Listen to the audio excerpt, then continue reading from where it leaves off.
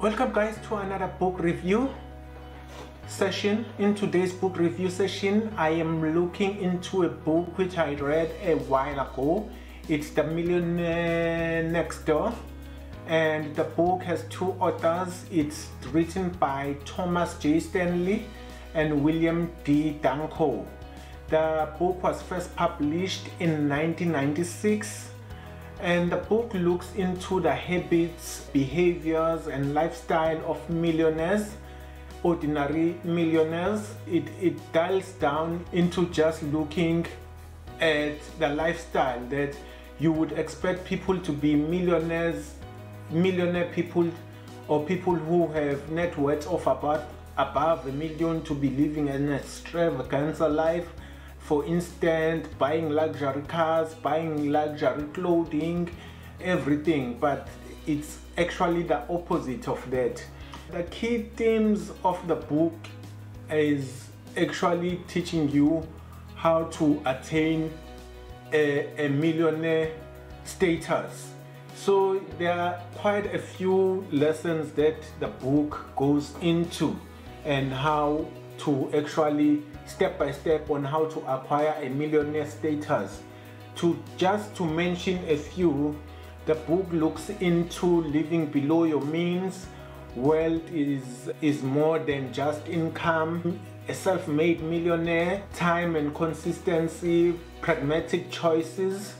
Those are the things that the book delves into. That's the key themes of the book.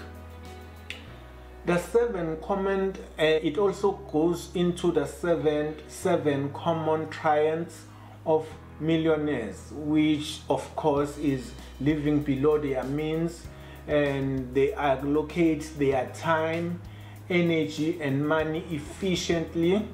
They believe financial independence is more important than displaying a high social status. Their parents did not provide them with economical outpatient care like financial handouts or supports. Their adult children are financially independent. They are proficient in targeting market opportunities. They choose the right occupation that helped them build their wealth. So yeah, these are the 7 common traits of millionaires.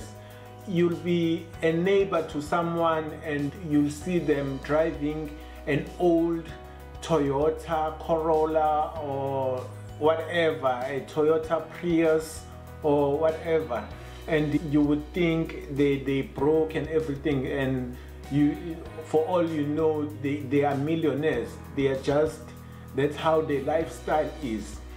Okay, the key lessons that really you can take away from the book is basically, as I've said, the theme is living below your means.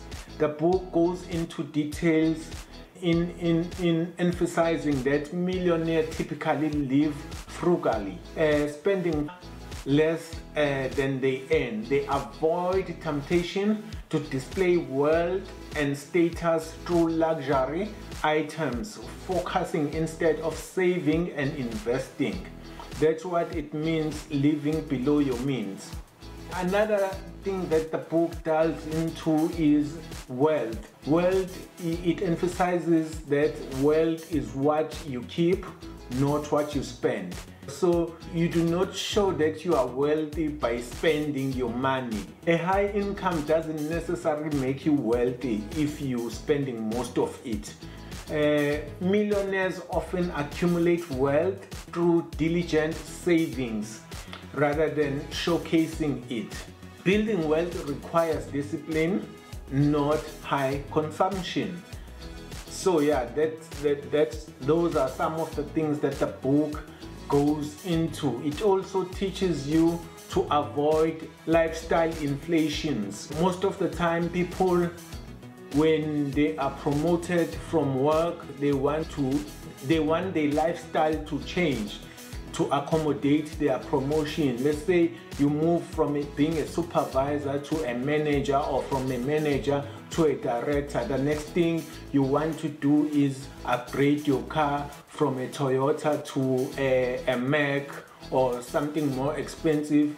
Then you want to move from your 3-bedroom house and to a mansion of 12 bedroom, and you want to eat out every single day, and then you just change and you want to wear branded clothing and all that stuff. You want to buy expensive watch, and you start drinking expensive whiskey. You go from drinking a $10 wine to drinking a $100 wine.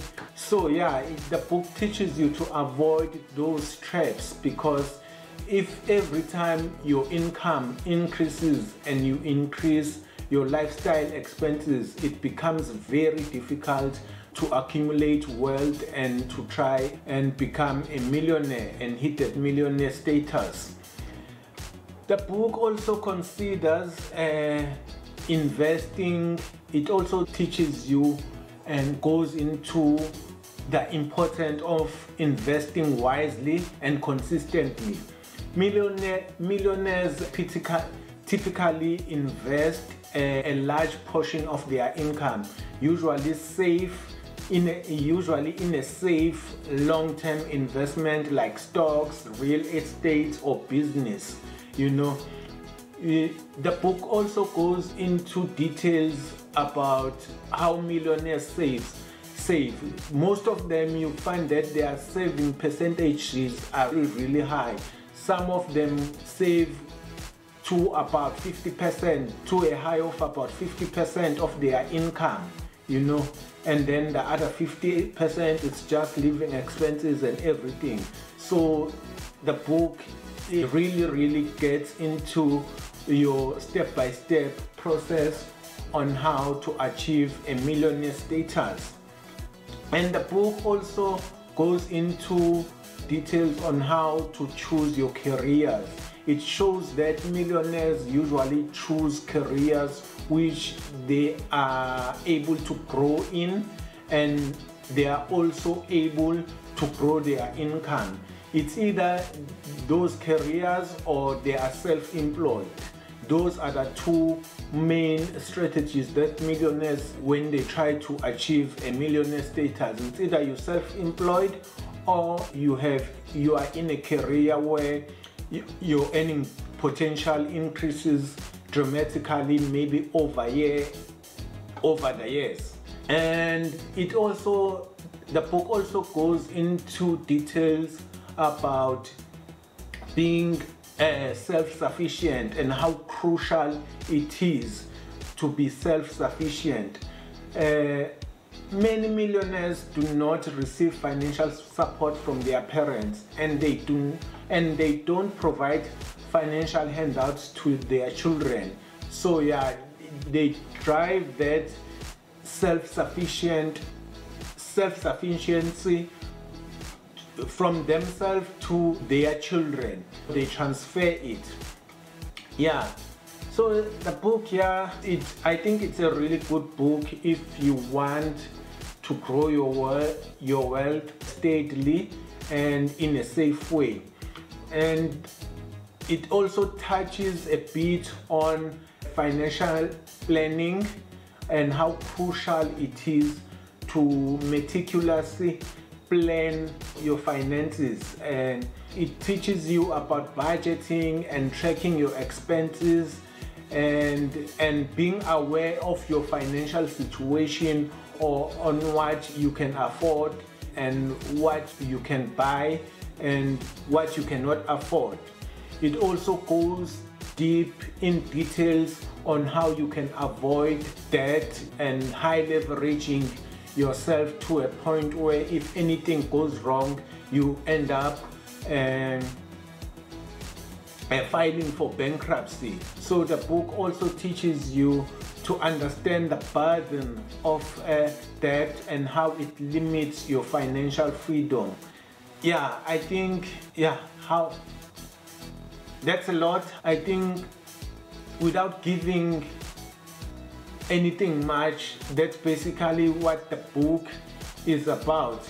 It also goes into teaching you that timing is not the way to invest, but over the time, not timing, matters in investing. Millionaires believe in long-term investing than rather trying to time the market. Timing the market is a fool's game. No one can time the market. But to be able to constantly grow your wealth, you need to be constantly you need to be constantly invested in the stock market, because you don't know what tomorrow brings. You may time the market right now and say, okay, this is the perfect time to invest, and then you just invest, and then the next day there's a crash or whatever and you lose all your capital. But if you average your investment, let's say you invest every month a certain amount, then you do not care what the market does, whether it goes up or goes down. It doesn't matter, because you have averaged your investment. So never time the market. So that's basically what the book goes into details, and those are the things that the book teaches. If you want to get the book, it's a great book. It's only about 250 to 300 pages, if I'm not mistaken. It's really a soft read. It's really a soft read compared to the last book I did, which was Security Analysis by Benjamin Graham and David Dodd, I think.